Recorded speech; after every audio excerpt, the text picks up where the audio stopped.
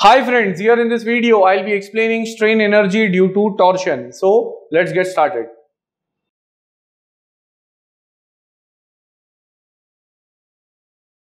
Now strain energy due to torsion can be explained in such a way like if we have a rod and that rod has some modulus of elasticity.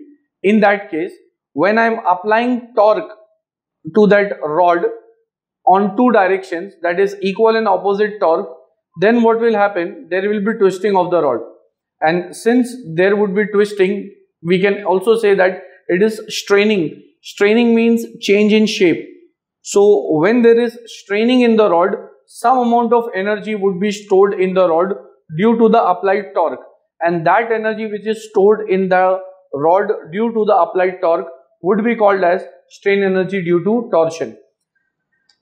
To explain it further, I'll give the formula of strain energy, which is the general formula, and that is strain energy is denoted by capital U, and generally it is given by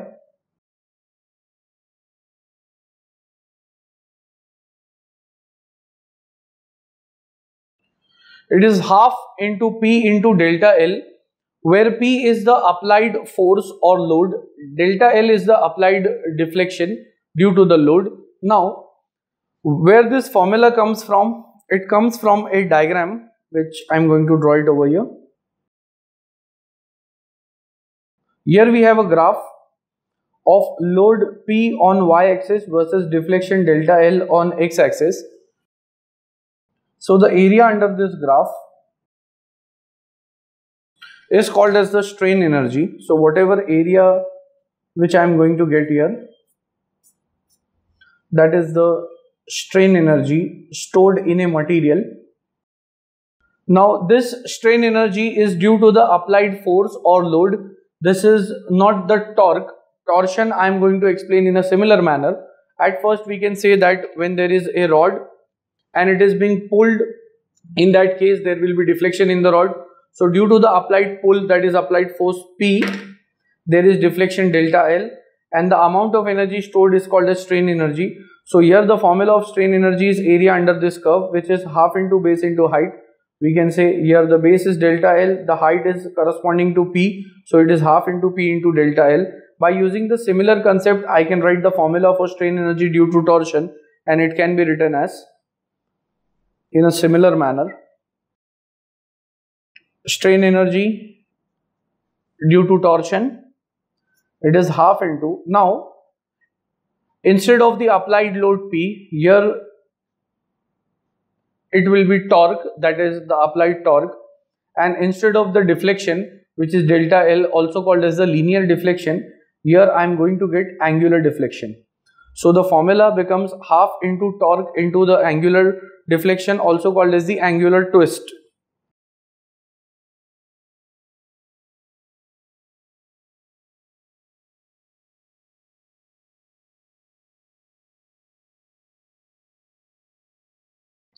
So due to these two opposite torques, there is twisting of the shaft, or we can say twisting of this rod.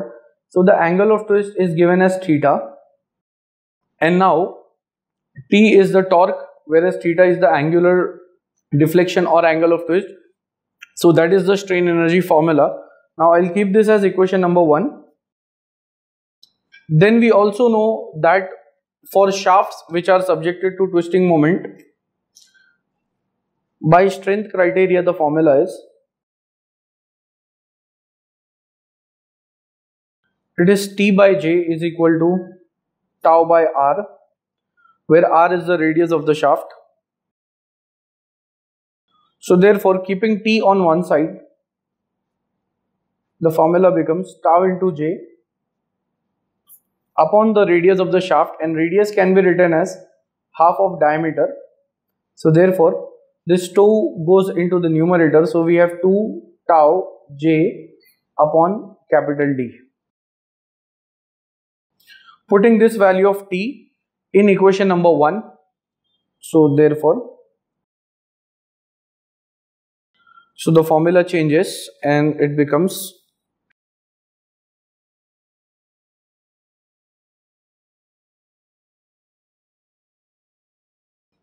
So here I have put the t value in equation number 1. Next, at the same time, what can be done over here is I am keeping this as equation number 2. Similarly, I will be using the rigidity criteria to get theta. So therefore, from the rigidity criteria, T by J is equal to G theta by L. So therefore, keeping theta on one side, we have T into L upon Gj. So that is the value of theta. Now putting this value of theta again in equation number 1, keeping T as it is. So therefore, put theta in equation 1. So we have U is equal to half into T. Instead of theta, we have TL upon Gj. So when I simplify this, that will become T square L upon 2Gj. Then I'll be keeping this as the third equation. And at the same time, now the t value is there with us. So I'll say that referring to equation number 2, theta value I've replaced here. So instead of t, I can put this entire term which was there with us, that is 2 tau j upon d. So therefore the equation will become now as u is equal to, instead of t, here we have 2 tau. So that will be 2 tau j upon capital D. So this is the value of t, the whole square, into L upon 2Gj. And for this we can refer equation number 2 where we have put the value of t. Now again simplifying this, since there is square term to each of the terms here, so this will become 4 tau square j square L upon 2 Gj, and we have d square. Now from the numerator and the denominator we can see that j and j will get cancelled out. Here we have, so what is left is 2 tau square L upon Gd square.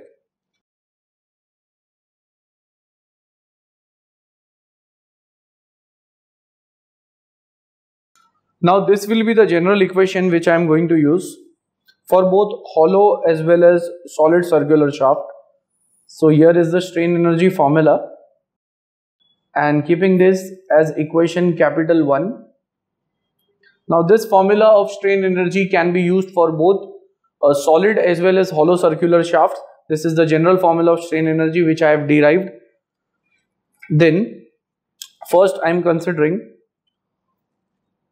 for solid circular shaft.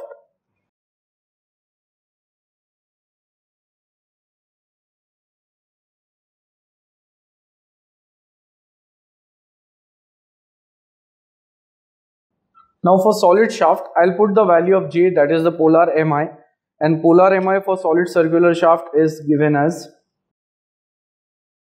pi by 32 d raised to 4.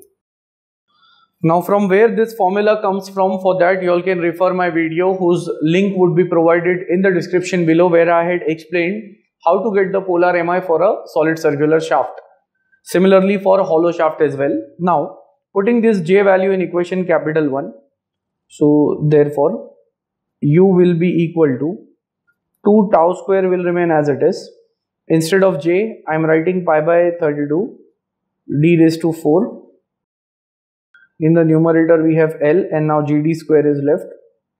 So G d square. Then I can simplify this formula in such a way that after cancelling d square term and d square term over here, we have d square left. So this would be simplified. So now I can also cancel out 2 and here this will be 16. Now this term which is left, I'll write it again. Tau square pi d square L upon G, and 16 is left, so 16 G. I'll write this formula in a special form, and that will be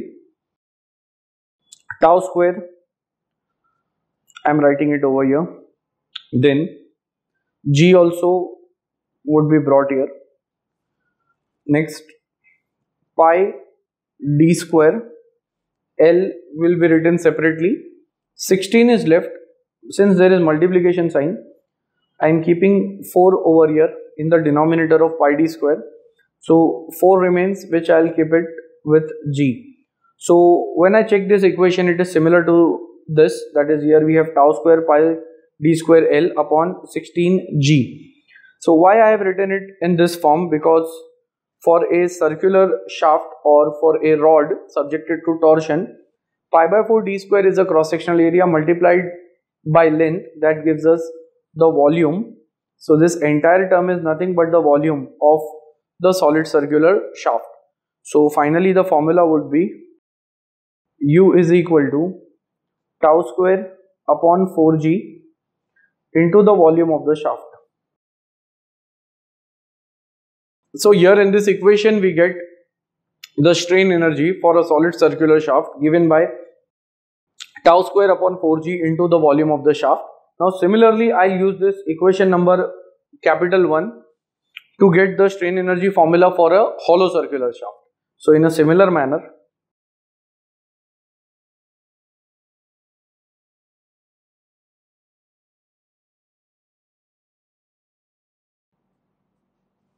so here is the cross sectional area of the hollow circular shaft.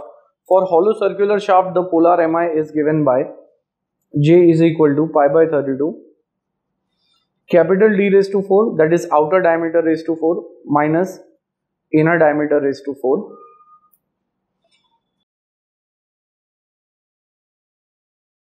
So putting J value, that is the polar Mi for hollow circular shaft, in equation capital 1, I am going to get the strain energy for the hollow circular shaft. 2 tau square L upon GD square will remain as it is, multiplied by, I have kept 2 tau square L upon GD square together. Now I am putting the value of J, and that is pi by 32 capital D raised to 4 minus small d raised to 4. Then here we can see that after cancelling, here we have 2 and this is 16. So after this cancellation, capital D square minus small d square can also be written in this form, like tau square L upon GD square will remain as it is. Here we have pi by 16. Capital D raised to 4 minus small d raised to 4, it is like a square minus b square, so can be written as